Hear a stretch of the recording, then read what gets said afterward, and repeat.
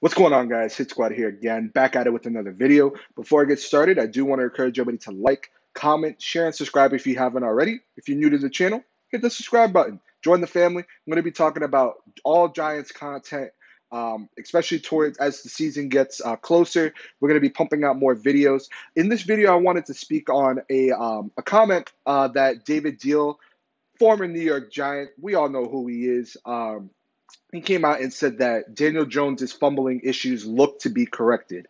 Now, before anything, obviously you gotta wait until the season starts to really see if he corrected that fumbling issue. And that's the thing with the fumbling issue, which we're gonna get more into as this video goes on. It's a very correctable issue, very, very correctable issue. Now, Daniel Jones had 18 fumbles last year, which by any scale is a lot of fumbles. But when you really look at it, there's different factors into it, and not all of them were necessarily his fault. Yes, they were his fault, but not necessarily. Some of them came from his blind side. Some of them came from him just not reading the pocket and his pocket awareness, which has to be improved. Overall, just really looking at it, it's something that can be improved, but it's not uncommon, and I'm going to explain why. So, with David Diehl, he states that Daniel Jones looks bigger, he's stronger, he's holding onto the ball a lot better. They're doing certain drills, and in these drills, he's holding onto the ball a lot better, and he sees that improvement, which that's very good to hear. You're hearing great things of Daniel Jones coming out of training camp. We know going into the season that he gained about 9 pounds of muscle, which is great. He should be gaining that weight so that he could take more hits. Obviously, you don't want it to take those kind of hits, but he'll be able to really take those beatings if he has to, and he can extend plays down the field as well because his arm is getting stronger, as from what we're hearing from our coaching. Now, I also want to throw out there that there are other quarterbacks that have had this issue. You look at Lamar Jackson. Lamar Jackson fumbled a lot in his rookie year. I'll give you a perfect example. Russell Wilson. A lot of people said that wasn't a correctable thing in his first 2 seasons. He had 29 fumbles. Carson Wentz fumbles the ball a lot, and we don't talk about this with Carson Wentz.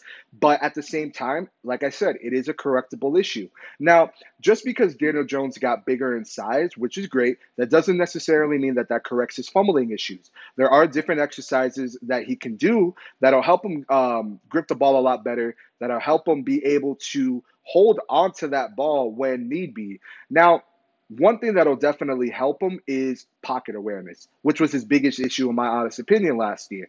He needs to know when the play isn't there, throw the ball away, get down, do what you need to do, but not everything needs to be a 10, 15-yard pass. Check down if you have to. We saw Eli Manning do that consistently. Get on the ground, check down the ball to your running back, throw the ball out of bounds, be safe with it. And I think that's really what the Giants are preaching is just being safe with the ball, and he's looking good. Now, with David Diehl saying that he looks to be improving, I would hope. I would hope that he is improving. If we heard that he wasn't improving and he still looks like he is fumbling, I would have a lot of concerns.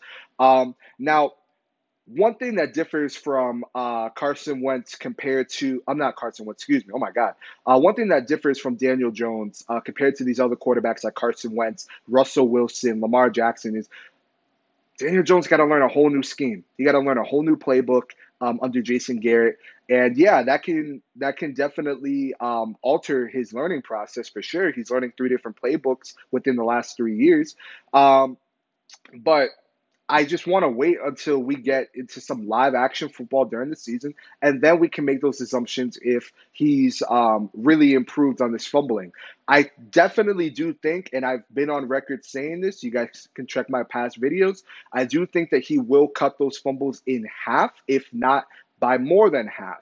I think when you improve the offensive line, and going into your second year, you can look at film. You can improve on the things you need to improve on. You can take that next step forward. Daniel Jones is a smart kid. He's going to get it done. I have full confidence in Daniel Jones. So I'm liking what I hear from David Diehl, but guys, we just got to be really patient and just see. Um, Now, when you look at the competition that we're going to be playing, and you look at some of the edge rushers that we're going to be facing, T.J. Watt, Demarcus Lawrence twice a year, now Chase Young twice a year, just to name a couple. Just to name a couple. And we got a brutal schedule this year. Um, fumbling does kind of worry me a little bit, especially since we don't know how this offensive line is going to do. But if Daniel Jones can improve on his pocket presence and he can learn to live to see another down and not necessarily wait 5, 6 seconds in the pocket for something to open up and just, check the ball down or throw it out. That'll definitely help Daniel Jones. It'll protect him. It'll protect the ball, which is extremely, extremely important in the game of football. But we really just have to wait and see. I like what I hear from David Diehl. Again, guys, we just got to wait and see how this translates into the actual games. Right now, it's just training camp. Yeah, we just had scrimmages, and they're trying to base these practices on what they're saying is going to be more in-game. It's more of an in-game feeling, but at the same time, I need to see this translate onto the field in actual game time before I can make a proper assumption. But like I said, I like what I hear. You guys should like this as well. Let me know what you guys think below. I want you guys to actually predict to me how many fumbles Daniel Jones is going to have in your opinion. I've been on record to saying I think he'll have 8 to 9 at the most. I really do think that he will correct it. It's a correctable issue. Other quarterbacks in NFL history have corrected it. Carson Wentz is still kind of struggling with it. Yeah, we don't mention that. But that's besides the point. Anyways, guys, let me know what you guys think below. This is Brooklyn Hit Squad, and I'll see you guys in the next video. Peace.